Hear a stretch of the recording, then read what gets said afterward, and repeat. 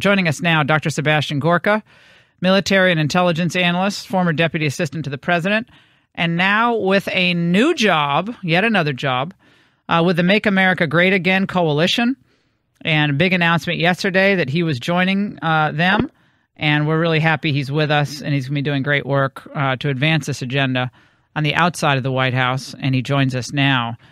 Sebastian, it's great to talk to you. How are you doing today? Very well, and listening to the president's speech even better. We're getting him back on track, so it's a great day, Laura. The elites, of course, on cable are all in a tizzy, saying he's threatening nuclear war. He did not take on Russia as he should have, and the tepid response in the room also, I think, spoke volumes. I think he received only 3 real rounds of applause, and even at the end, it was very tepid. Well, yes. I mean, think about where he is. He is in the belly of the beast in this organization that was supposed to provide global peace and security since 1945 and has failed to do so repeatedly.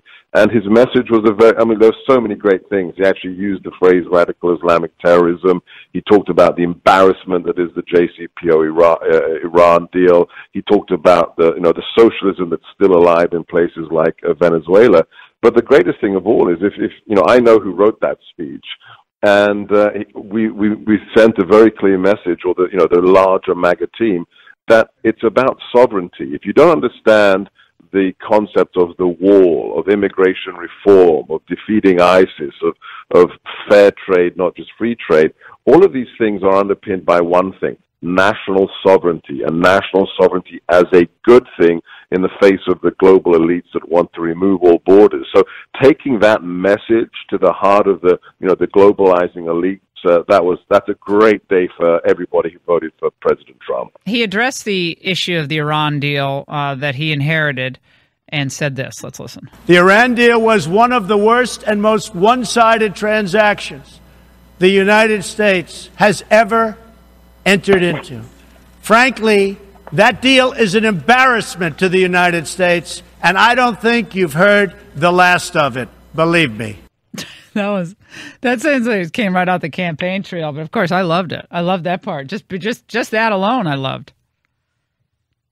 No, absolutely. I mean, think about it. This is, you've got a mass murderer living next door to you, and you decide to sit down and sign a contract with him and say, okay, from now on, you're not allowed to have machine guns, but knives, grenades, rocket launchers, that's okay, but we're going to sign it. And by the way, if we find that you've got a machine gun, you've got 30 days to hide it. I mean, it literally is an embarrassment. It's a Monty Python skit is what the Iran deal is. I was in the room when the discussion occurred in the Oval on recertification last time, and the president was not happy. And I don't think it's going to happen again. A third recertification, very unlikely, especially after today's speech, and that's good for America, Laura. Sebastian, last week, my listeners, so many people listening now, were in revolt after hearing that they believed the president had cut a deal that would not require any immediate action on the part of the Congress to give money for the wall, yet would trade away amnesty for 800,000 plus people in the United States. Any sense on that issue, which is also key to the populist understanding? Yeah, I told everybody as soon as the hysteria began, I tweeted out, look, take a deep breath, count to 10, and wait a day. There's a phrase in the strategy: all initial reports from the battlefield are incorrect. And sure enough, what did we find? The next day, less than 8 hours later, the president tweets out, the left will spin as they always will spin.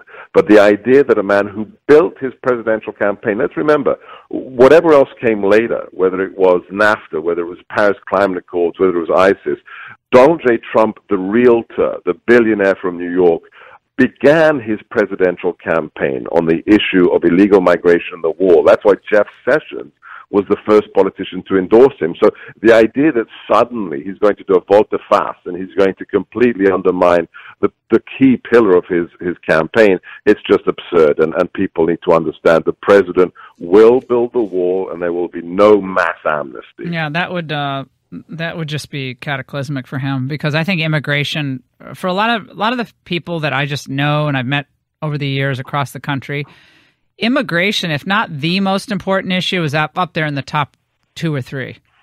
And that means controlling it and making sure that we have people who want to assimilate into the country legally. Sebastian, did you see that Nancy Pelosi horde that descended upon her yesterday with all the people, all the illegal immigrants? That was classic.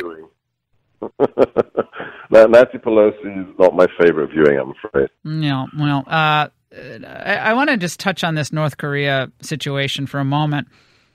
The president was ridiculed by all the right people for using the phrase "rocket man" to describe Kim Jong-un, both in a tweet, but also bringing that language to the United Nations address. Why do you think he uses those types of little catchphrases that I think are great for talk radio, but are unusual, to say the least, for the president? I'll tell you why. Because they work, Laura.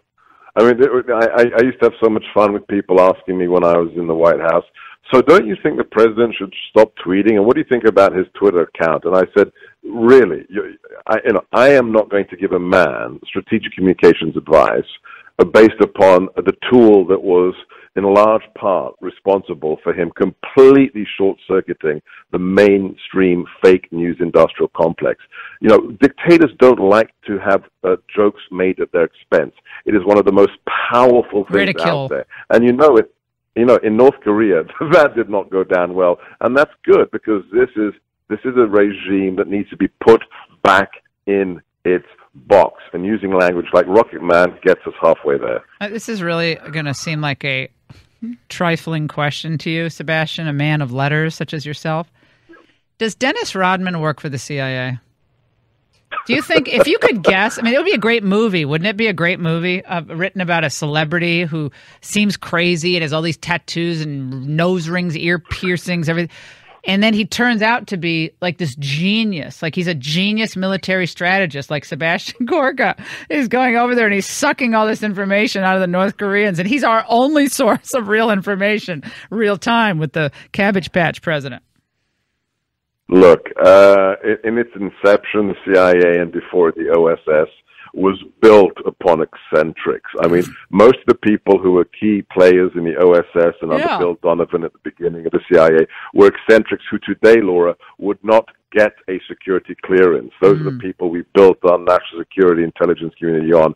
But when it comes to Rodman, I think you can pretty much take it to the bank that he's not. No. I just think it would be, I just have been saying this just would be a really good story, Sebastian. I mean, it's not what you'd expect. I mean, he comes across as this kind of womanizer, crazy nutbag. Imagine if that were just that was his cover. And he turns out he was really learned and spoke with all the right jargon behind closed doors and all the right acronyms. And, oh my God, that would be the most hilarious movie. I just gave you an idea. You can write it.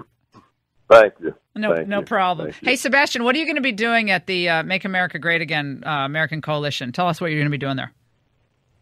Well, look, the announcement is out there. I'm going to be the chief strategist, and we're going to be working with the other PACs and the other super PACs out there in a division of labor to continue the MAGA train. So, look, the president is the classic anti-establishment candidate. He was as much anti-GOP establishment as he was anti-Democrat, and we need to strengthen that base. There are far too many swamp creatures or future swamp dwellers who are being supported as candidates, as fake conservatives out there. So we're going to primary them, we're going to run people against them, and we're going to make sure that the president has the right team around him and provide him the ammunition he needs, because you know what it's like, Laura. The swamp is full of monsters, and we need to build his coalition. That's exactly what we're going to do for the forgotten men and women that elected him president. You were at the Kennedy School of Government, weren't you? Did you graduate from there? Or Yes, I was in the late 90s, yeah. Any thought on the Chelsea Manning bringing Chelsea Manning over Look, I was at Harvard for a year. I hated it with a passion. It was just a bunch of elitist and former politicians picking up a big paycheck, doing not a lot. I think it was outrageous. It was the lowest low for the Ivy League that a convicted traitor was being lauded by the most famous school of government in the United States. I'm just glad that people from the CIA and elsewhere stood up to the Ivy League elitists, and they backed down. But it will be a black mark on their reputation for years, if not decades, to come. Sebastian Gorka, we're so happy for you. We're so glad and grateful you're out there, and you've just done such a terrific job. And keep it up, and let me know what I can do to help. And just thanks so much for everything you're doing. God bless you and your listeners. Thank you, Laura.